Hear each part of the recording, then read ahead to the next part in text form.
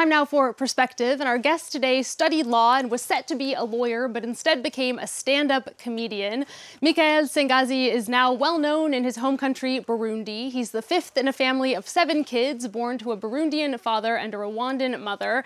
Family is one of his favorite subjects, along with taboo topics like sex. He's written at least 4 one-man shows, founded several regional comedy events, and is performing here in Paris this weekend as part of the festival Africapitales. We're excited to welcome him on set. Michael Sengazi, thank you so much for being here. You're very good. Thank you. I was listening to you. I was like, are you talking about me like that? Right, you're good. You're very impressive. And so are you in your job. My God, that was good. I'm sorry. We learned to talk fast. Yeah. We learned to talk fast. I want to start at the beginning, if that's okay with you. Can you just tell me a bit about your path to becoming a comedian? I was meant to be a lawyer. And it didn't work out, so... No, it did. I actually have my degree, but then I started just, going to theater shows, and one lady spotted me. Her name is Carole Caremera, and she has, this cultural center, Issue Art Center, and she was like, oh, I like this guy. Would you mind trying some things out? I was like, bet. So I went there, and I never stopped. And I started Comedy Nights, which was the first comedy group in Rwanda. And that was back in 2010. And from then on, I never stopped. And what did your family make of that decision? Well, you understand that it's a tricky subject. My dad was like, so all the money I paid is just for jokes. So for you, it's jokes. My money that I pay is jokes. You're supposed to be a lawyer. So it was a bit tricky at the beginning, but then they saw that there was like a clear mission behind that I had a purpose, that I wanted to do it.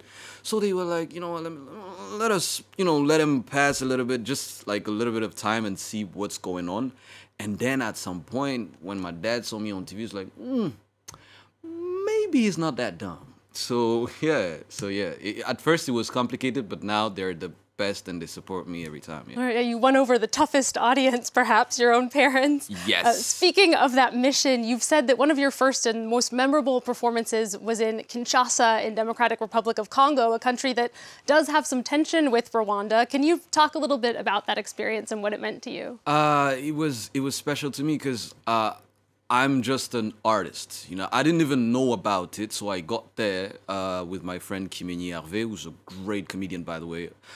So I got there, and I'm starting to perform, and, part of the audience, not all of the audience, of course, part of the audience were just telling me to, you need to go back where you're coming from in Swahili.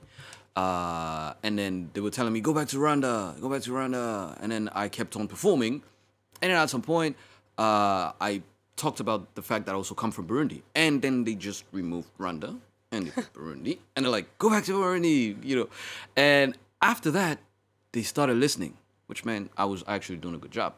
And then they were the ones encouraging me, which showed me that arts is something that is important and it can unite people despite the differences that we can have, political or not. We can get together and laugh about different things and, grow together and move forward together, yeah.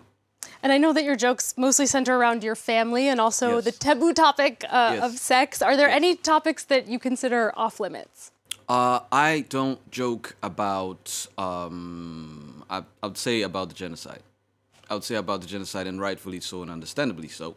I don't think it's a joking matter for me, but other than that, I can do it. Everything else is fine. And in terms of other comedians too, that's somewhat of a debate sometimes in the comedy world. Should any subjects be off limits? And you think, yeah, sometimes they should. I think, it's not only how you say it, it's also what you say and the intentions behind. You have to be very, very careful about it because you might hurt some people, and it has happened multiple times. And I'd rather not go in that direction for me, and that's just me. Some other comedians might feel like they can. If they can, well, go ahead and do it. It's, your life, your choices. But I prefer not to do that. Yeah. I think that's an admirable position. Yeah.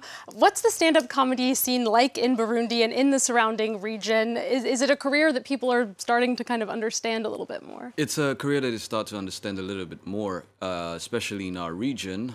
In Kampala, there's already a lot of comedy clubs. I have great friends in Kampala and in Kenya.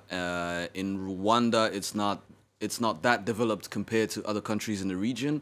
Also in Burundi, same. But we're getting there. We're getting there slowly. And stand-up comedy can be somewhat of a boys' club in a lot of countries. I'm curious if you know a lot of female comedians and if there are any that maybe you want to give a shout out to. In Rwanda and Burundi, yeah, no.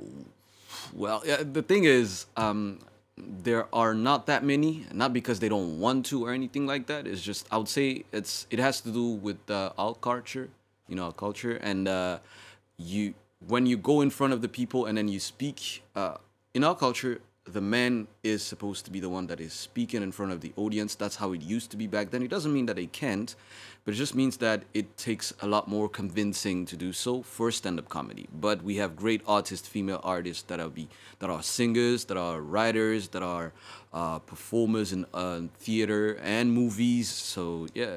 Do you think maybe stand-up comedians too, women, could get into that? They definitely could.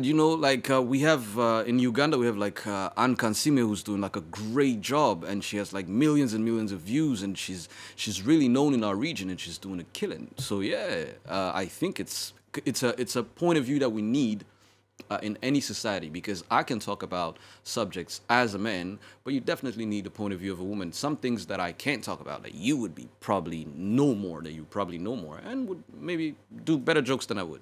And you are performing in Paris this weekend. Is performing in Europe different from performing in African countries in the region where you're from? Yes, it is. It is. How definitely is it different? Because cultures are different. So we don't laugh about the same things the same way. So sometimes when you're performing and you're like, this joke is going to work.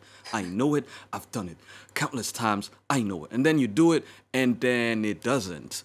And then you just continue, and when you continue, and then they laugh at a spot when you're not expecting, you're like, but this is not funny. So it's basically a difference of cultures. So you have to a little bit get to know what works and how to adapt your skit and your sketch and your one-man show to that specific audience. Even though the title of the show that I have here is in English, it is in French, but I also have a version in English. And I know I think you perform in Burundi as well. I'm curious, do you, as someone who's trilingual, feel like you're funnier in any one of those languages? I think French is good for me. French is good. English, and I can't say specifically which one, but I would maybe start with French. I'm comfortable in French, then Kirundi, then English. Yeah. Right, well, I have to say your English was pretty great today, so you can reconsider that. We're going to have to leave it there. Michael Sengazi, thank you so much for coming in. Good luck for your show. Again, a reminder that stand-up comedian Michael Sengazi, for any French-speaking viewers here in Paris, he is performing this Sunday as part of the festival Africapitales. Do check it out if you can.